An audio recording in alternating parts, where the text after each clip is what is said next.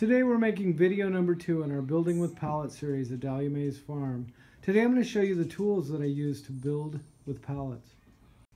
The first two tools in my arsenal may seem really basic, but they're needed. One is a good nail bar.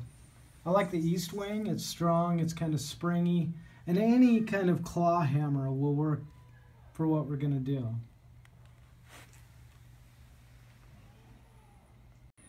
Next is a good quality level. 4-footer works really nice for what we're doing, but you can use any size level you want. Typically the longer, the better.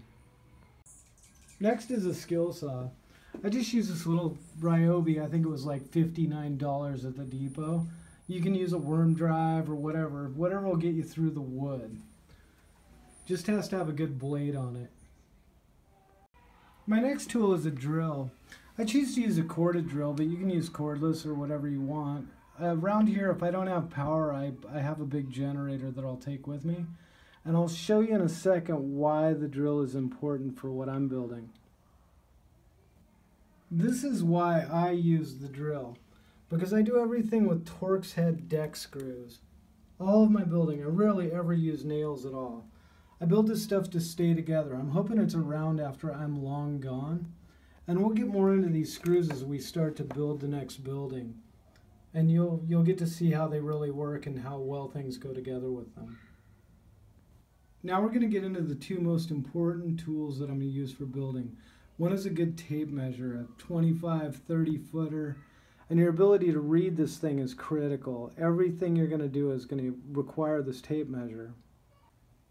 When I asked him how long it took him to go through all of those books, he said, "Oh, I only actually read a few of those until I figured out all of the math that I needed to build even the most complex house was all on the speed square.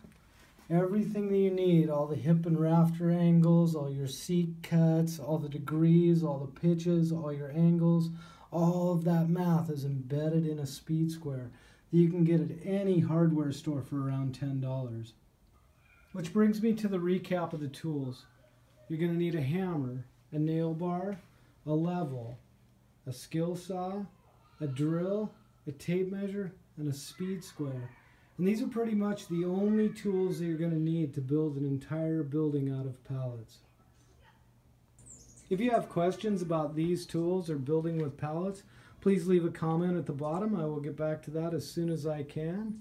And if you want to see more of these videos, please like, share this video.